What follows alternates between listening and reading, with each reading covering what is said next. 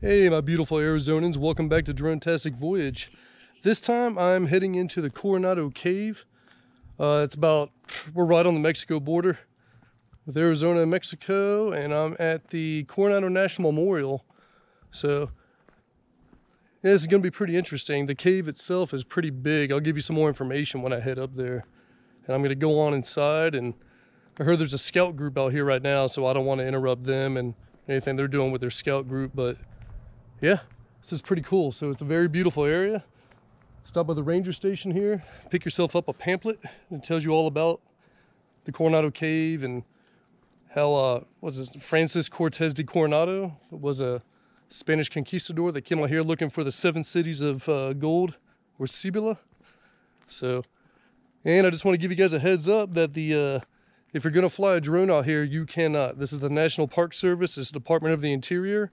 However, I did talk to the ranger, very nice woman that was inside the ranger station here, as well as law enforcement outside of the park.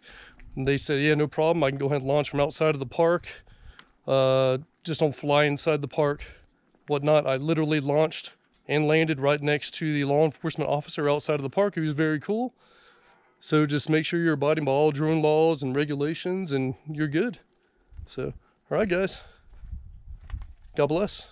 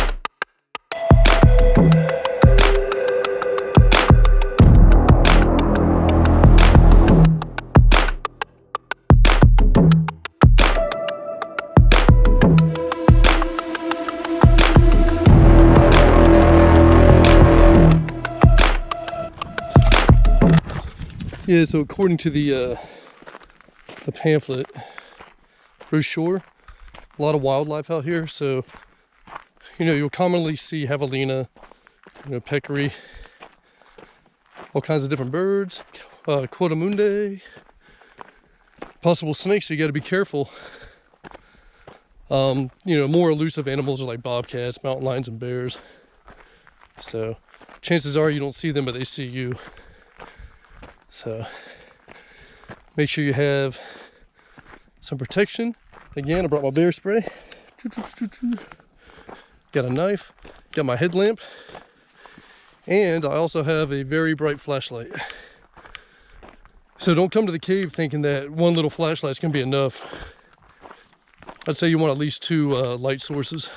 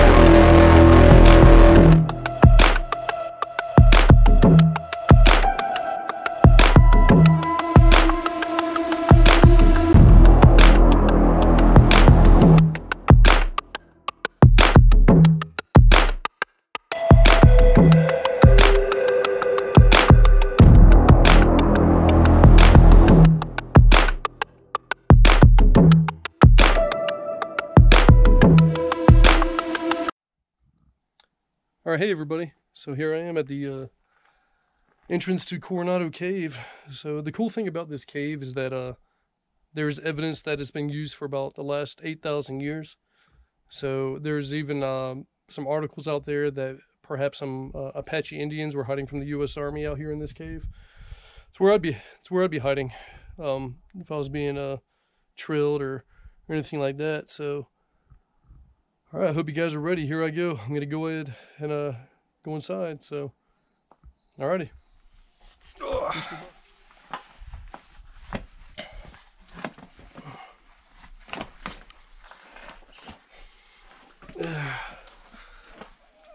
Gotta say, bring your hiking shoes with you.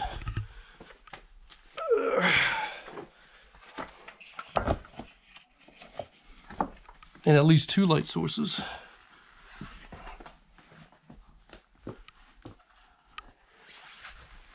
Make sure your shoes have some good grip on them too.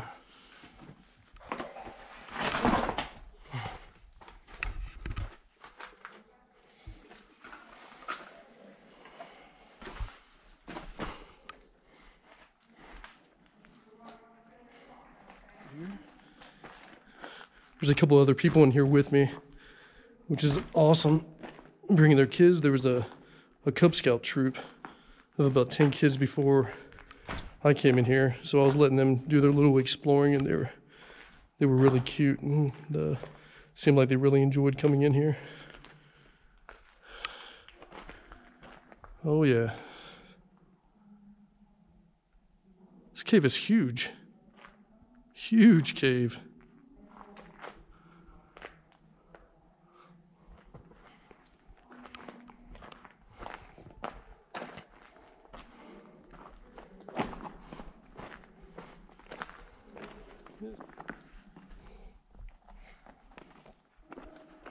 I really hope the camera, picks all this up and I have enough light for the camera to see everything. God, this is awesome.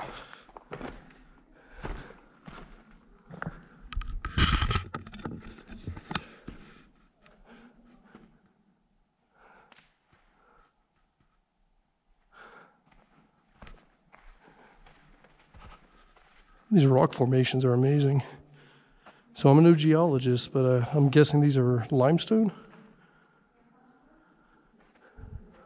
So over thousands and thousands of years, there was water that was dripping through here. I guess there was a natural spring, and it formed this whole cave system.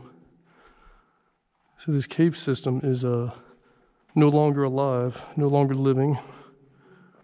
And a lot of people would steal pieces of the stalactites and stalagmites, which totally isn't cool. So there's the cave entrance over there. So if you come here, vandalism is extremely prohibited. So don't come in here thinking you're going to be able to steal pieces of rocks or find gold. There's no gold in here. There we go. And also, with social media nowadays, you don't need to be doing this. Putting initials on the walls. This is from 2021 as well, so K+N. Hey, don't be doing that. Some more graffiti. But even though this graffiti is here, it's still protected, so. And there's graffiti here that the sign outside told me that it's from the 1890s. So that's actually pretty cool. With everybody talking about, hey, don't paint rocks. Don't do this, don't do that. Hey, you know what? I agree with you. But you also got to see that people only 100 years ago or so were out there painting rocks. All right. Look at this. Man. Yeah, I don't want to go into there, but I heard it goes through here behind this cave wall and it comes back out here. So, and I hear if you stay all the way to the left, there's a natural skylight that you can experience. So that's where we're going to be heading. This is literally the coolest cave that you can go into for free. So I really want to go down here. That's where I want to go, but oh, so okay, so this is the entrance that one of the young men outside were telling me that if you just go down there, it just comes back out the other end. It's not like it goes all through some mysterious tunnel and, you know, and you can find the city of gold. Nothing like that, but so I'm just gonna keep on going this way. Watch your head walking through here too. You don't want to hit it, scrape it up, or worse, get some stitches.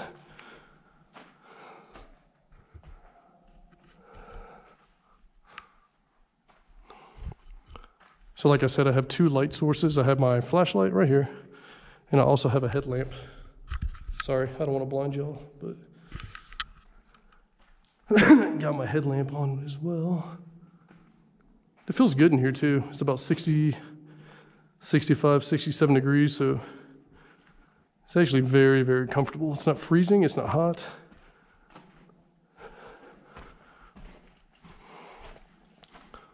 These rock formations are amazing. Going on, fellas? You guys heading back? Yeah, there's a bunch of small rooms back there. Oh, awesome. Yep, and check them out. Hey, you guys be safe. All right, you too. Have a good one. Thank you. All right. This cave just keeps on going. Like I was saying, it's about 600 feet long and 70 feet wide and 20 feet tall. Yeah, this is called a bridge right here. This is where a stalactite and a stalagmite merge. Right here, so that's pretty awesome. Yeah, I'm gonna stay to the left. I'm gonna go this way and see if I can find that skylight. Yeah.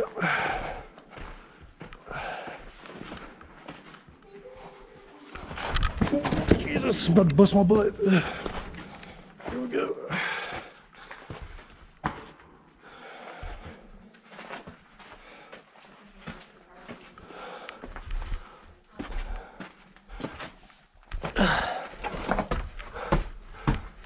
Oh, there's the natural skylight right there.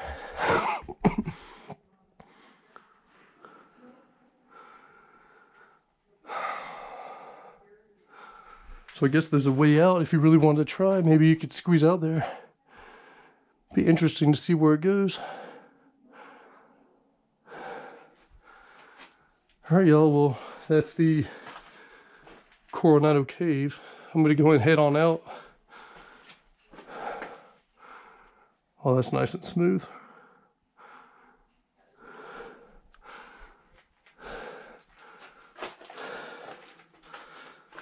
Squeegee my way back down this area.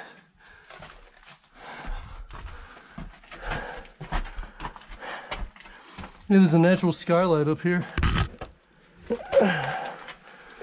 Ow. It's a tight fit though. All right, you guys have a good one. You too.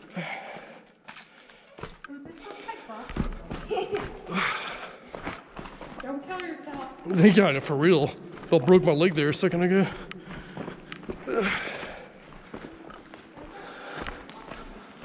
Let's see what this is over here. Ooh, yeah, I'm going in there. Let's check this out.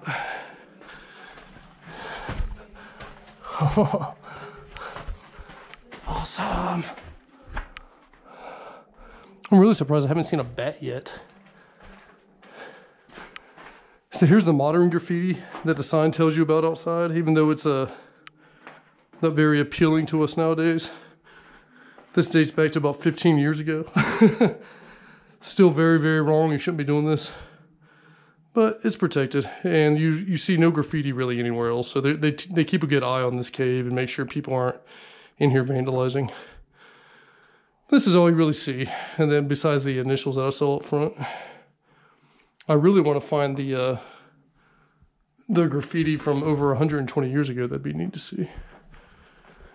Let's see if I can make my way out of here. It's pretty easy. It's not hard to come in and then find your way back out. It's just a straight shot back and forth. Let me see if I can find that graffiti. Doubt it's that high, but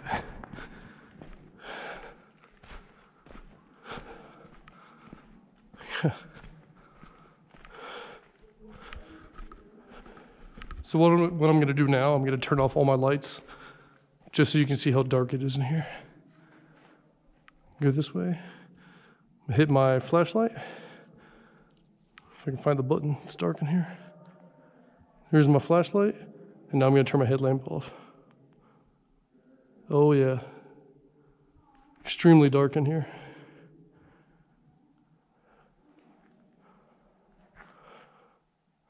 So I got that, there's my headlight.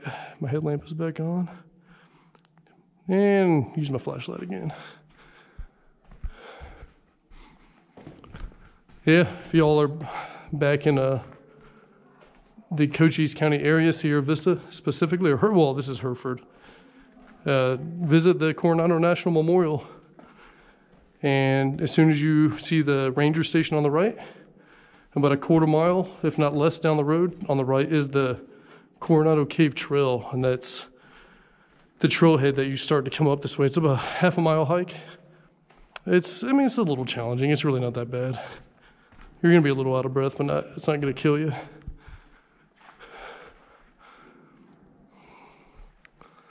Still trying to find that graffiti from the 1890s, but if we don't find it, no big deal. It's actually a good thing.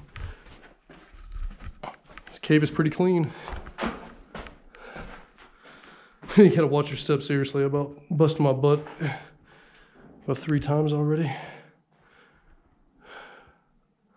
So I guarantee the area where I saw the colored graffiti and then to the right, I bet this is where it comes out at. It was a really tight fit and there was no way I would be able to get through there, but I guess this is where the entrance is to it and then goes out to the other side, so. Like a little wormhole to another dimension. I'm gonna make my way out of here.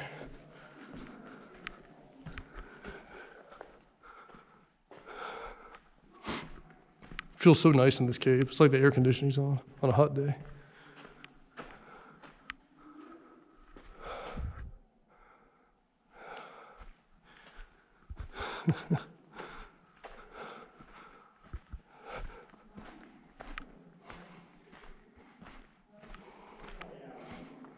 All right, here's some more people coming in, so I'm going to go ahead and exit. And I'll let them do their exploring.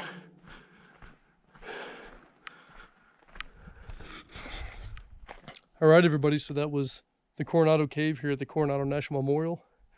Hope you guys enjoyed the video I did making it. It's amazing.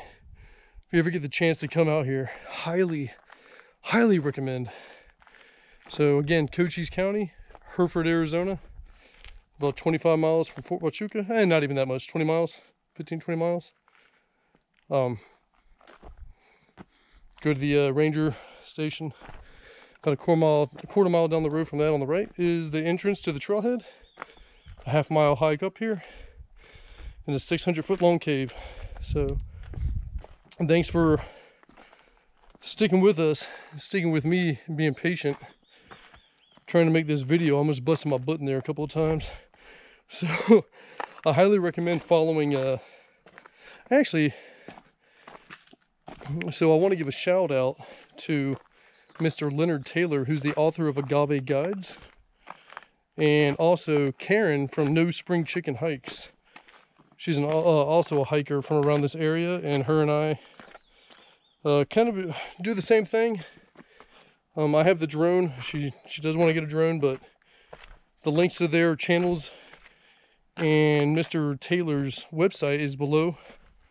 So, and also I'll put some more information about this cave in the information section below this video. So I hope you guys enjoyed this trip this time. And I'm still going to try to get out there now that the weather is getting a lot warmer. Feels beautiful. I'm going to be careful, but it's more encouraging than coming out here in the wintertime and creating videos for y'all. So until then, make sure you like and subscribe, and God bless.